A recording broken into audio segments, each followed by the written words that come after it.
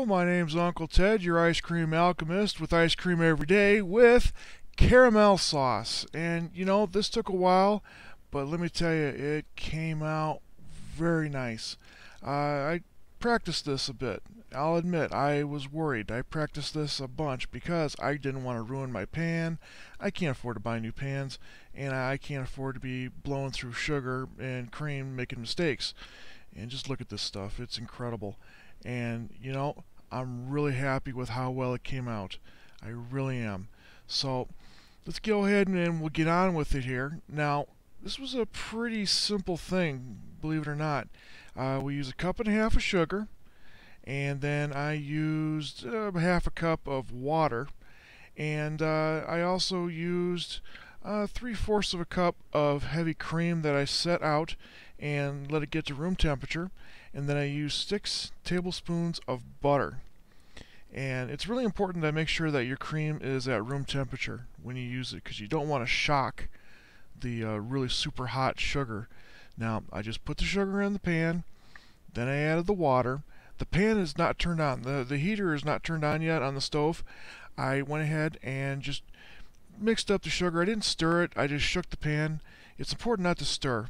And this is the only time that I'm going to mess with this, is just making sure that I get all the sugar dissolved in the water. Then I go ahead and turn it on, and I get it on medium-high heat. And I let it get to a boil.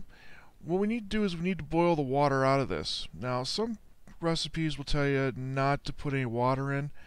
I do, just because it's safe. This way you can make sure you're not scorching the sugar.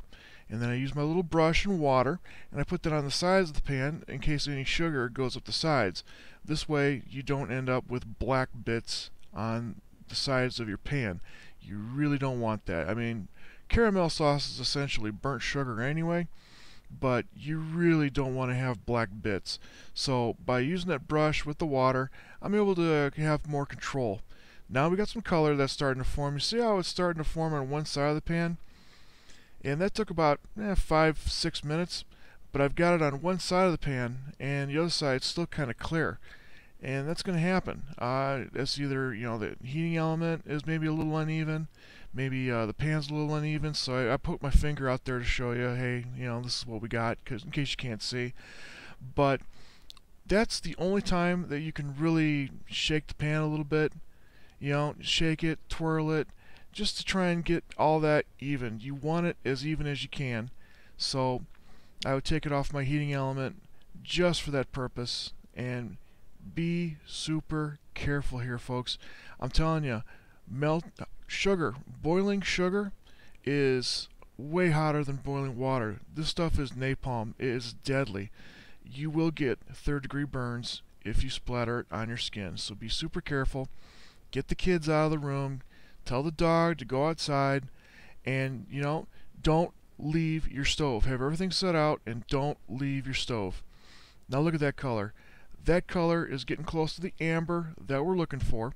We want that nice, rich amber color, and we're going to look for smoke.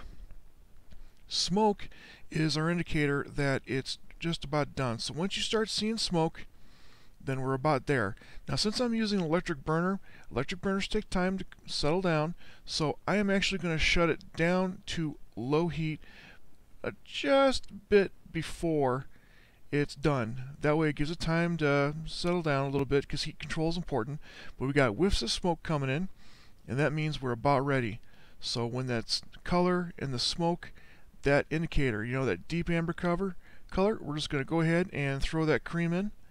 Now, it's going to bubble up like crazy and splatter. Be super careful. And I used my short whisk because it's a sturdy thing. I wish I hadn't, because that is super hot. I actually had to pull my hand back a couple times because it was super hot and burning me.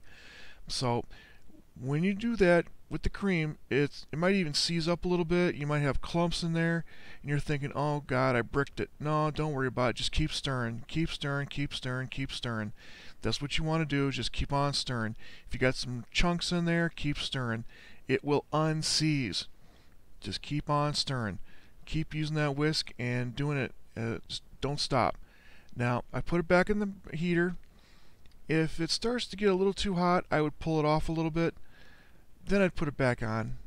It's okay. You know, you can do that. Just keep on whisking it, and eventually it'll start to unseize and go back to a liquid state. Those bubbles, don't worry about the bubbles.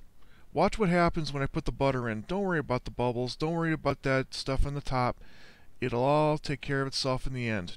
Just keep whisking. If you got chunks in there, keep whisking.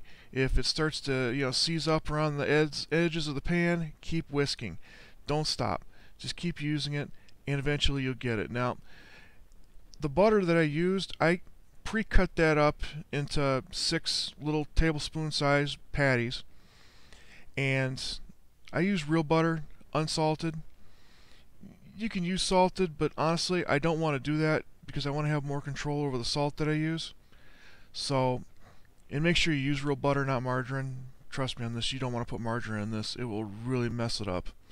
So I went ahead and put my butter back in, and like I said, I cut it up in small pieces. This will break right up, and just whisk it in. Once you do all that, then you will have a wonderful, wonderful caramel sauce. Look at the color on that rich amber. That was an incredible color. And you just whisk in that butter. It's super hot, by the way. It is still super hot. It's not boiling, but I'm telling you that that caramel sauce in the pan right there is hotter than boiling water. And so you still have to be very careful with it not to burn yourself, but just keep whisking in. Eventually that butter's going to melt in like 30 seconds, as you can see. And that, folks, is how you make caramel sauce. You just go ahead and put that in your Tupperware dish, let it cool off, and you have the richest caramel sauce imaginable. Now, what I did was I actually put it in a squeeze bottle, and the squeeze bottle is just a squeeze bottle of gold. Now, I do want to thank you for watching the video. Click like, please, and please subscribe.